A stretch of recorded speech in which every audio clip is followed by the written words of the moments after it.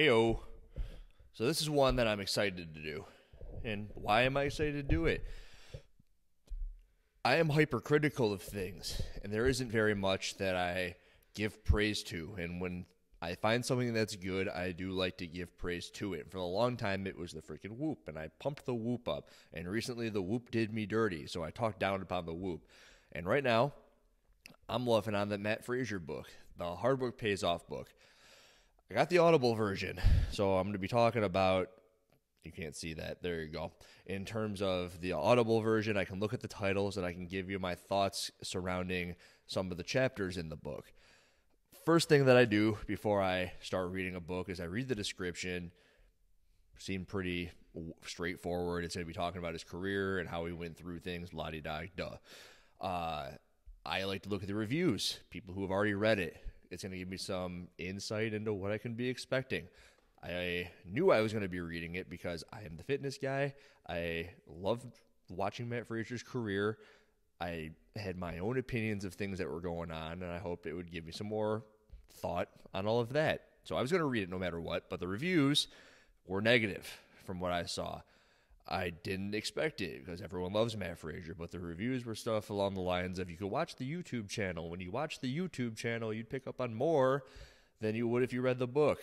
And I was like, oh, crap. I'm just going to get this foo-foo, fluffy, oh, hard work pays off. Oh, hard work pays off. Oh, hard work pays off. And, you know, it is a saying. It's the name of his company. And I was hoping for more than that from the greatest CrossFitter of all time, except Froning. Haha. So, that being said, I already told you, I think it was great. I think the comments were far off. I think these people are out of their goddamn minds. And if they think they can get more out of the YouTube channel, the hell are they talking about? Maybe they didn't hear the things that I heard, but I heard a lot of stuff that you wouldn't hear or see him talk about anywhere ever. And there's actually a section in here where he goes into the fact that he didn't want to be talking about that. It's in his section number 5, talking about mentality. I won't post anything to the internet because I don't want to give my competitors an upper hand. So, I don't know where these people think they heard these things in the past, but they're wrong, idiots. So, the coolest thing, he breaks it down into strength, endurance, speed, coordination, mentality, and recovery. And within that, he got editor's notes and side things. That's how he breaks it down in the Audible version, at least. The strength part, and for a lot of what I do like about this, is what I preach to my people is what he talks about in the book. And there's no better way for me to get loving on something than aligning with my current thoughts. I believe so heavily in this stuff that it's what I do for a living. And when the greatest CrossFitter of all time has the same things to say, feels pretty good. Strength. He talks about his upbringing and how he worked with a coach who wouldn't let him put weight on a bar for a year. And at that year point, he had these wooden discs that look like these weights over here that were the same size so he could practice pulling it off the floor. But they weren't the 10-pound weights. They were just made of wood. They were light. It would allow him to get the sensation of pulling off the floor. And you'll hear about it if you do any research, how the Chinese do this with the younger population. They want to make sure that the movement pattern is ingrained. Within the strength piece, he then ties it into his CrossFit career, how he goes years later at the 2019 games. I can tie in the fact that I have this patterning of step up to the bar, right hand, left hand, take a deep breath in, pump the hips, and then he just cleans it because it's second nature. He talks about how it's very important in the sport to make things very second nature. You want to do it without thinking much about it because when you think about it, it's room for error. You don't want to think, is this tight? Is that tight? How's all this going? You got to do that in practice. So it started when he was younger, learning how to do his Olympic weightlifting. He talks about going to the Olympic Training Center. He talks about some of the stuff that you have heard. So maybe this is where the critique was coming from when they're talking about, oh, he blew out his lumbar disc. And it's okay to repeat that story because maybe some people had never heard about Fraser. So I can't believe there's people who are giving him a hard time for that. The technique that he had learned through the Olympic weightlifting is something he bridged into his endurance section.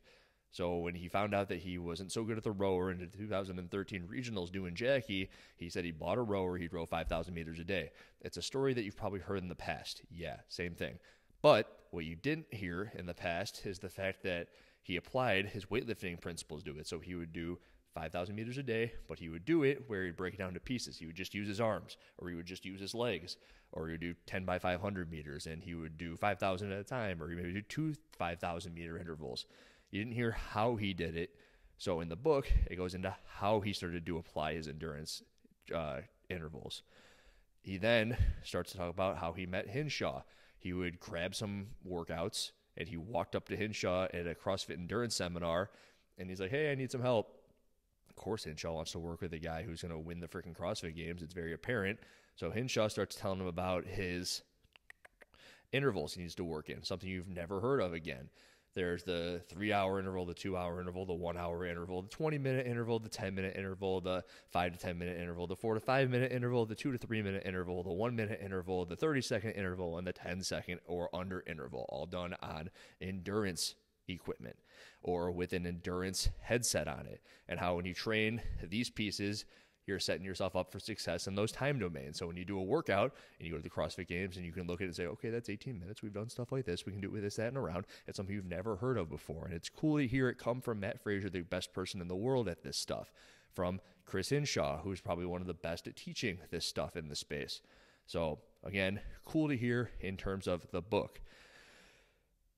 He talks about within the same speed section that has to do with Hinshaw. He talks about, endurance into speed. So that he kind of bridged Hinshaw into the next section, where one of the cooler things is you'll watch Fraser do a workout and you'll see him doing the trail run. You go, wow, he's way ahead of everybody. I can't believe he's blowing Josh Bridges out of the water. Or event one of the CrossFit Games 2019, which with the rope climbs, and they had the whole world allowed to come because Greg Westman wanted to be inclusive, and they kicked him out for not being inclusive, which is stupid, but not talking about that. Matt Fraser took a giant lead, and then they'll talk about workouts like Murph, and they'll take a giant lead over Josh Bridges. And how does this happen? Because he's not the endurance guy.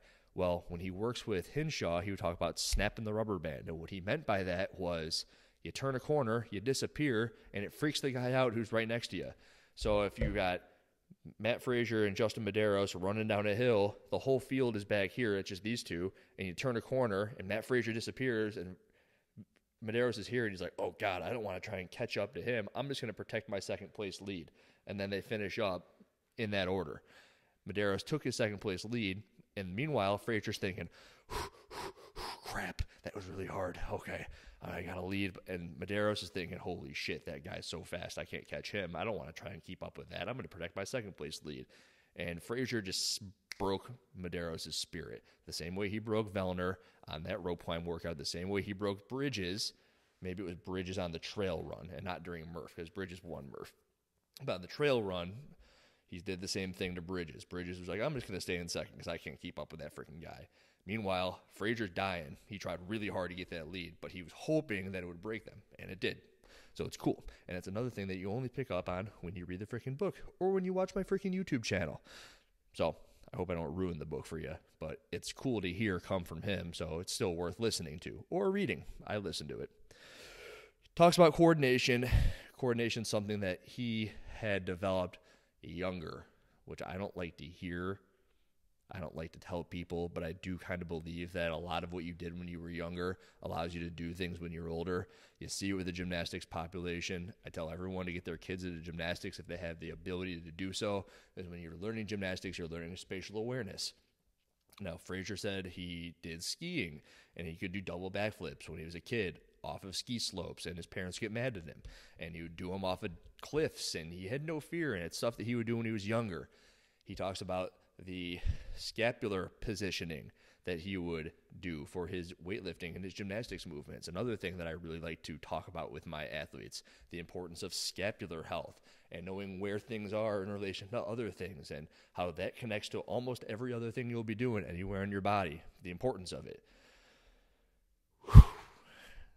So gymnastics positions are brought up within that chapter. Weightlifting positions are brought up within that chapter. I'm looking at the chapters. Mentality, he talks about how he likes to train scared. He likes to get really out of shape so that when he tries to get back into shape, he's like, oh, God, I'm so far behind. He likes to have his back against the wall. also while trying to seem invincible. So he wants to set himself up and think of things and songs and positions that make him feel really good. Stuff you never hear, stuff he doesn't want to put out there while he's competing because he doesn't want to possibly give other people an upper hand. So again, talking about the reviews in the beginning, which were talking negatively, I can't believe it. This is great stuff. It's great to hear come from him. Developing curiosity. Recovery. My biggest takeaway with him talking about recovery was, well, one cool thing was his wife Sammy, and if there is a negative, which it's just a negative personally with me, is when people pump up their other businesses or endorsements or whatever. But when it comes to this book and it comes to his wife and it comes to the amount of good information that's coming out of it, it's totally okay by me if he talks about Sammy, his wife, and the good that she did for him and the feeding the Frasers empire. So when he talks about how Sammy would shop twice a week and he didn't even know what he was eating, but he went gluten-free. But he didn't know. He was just eating food that she was making.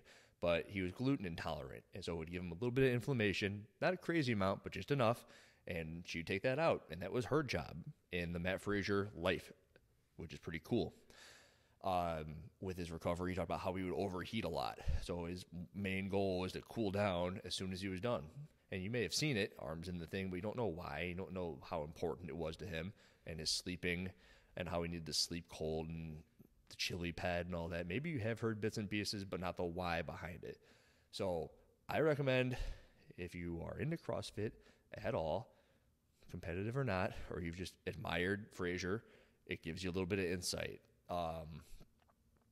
It's better than the Froning book.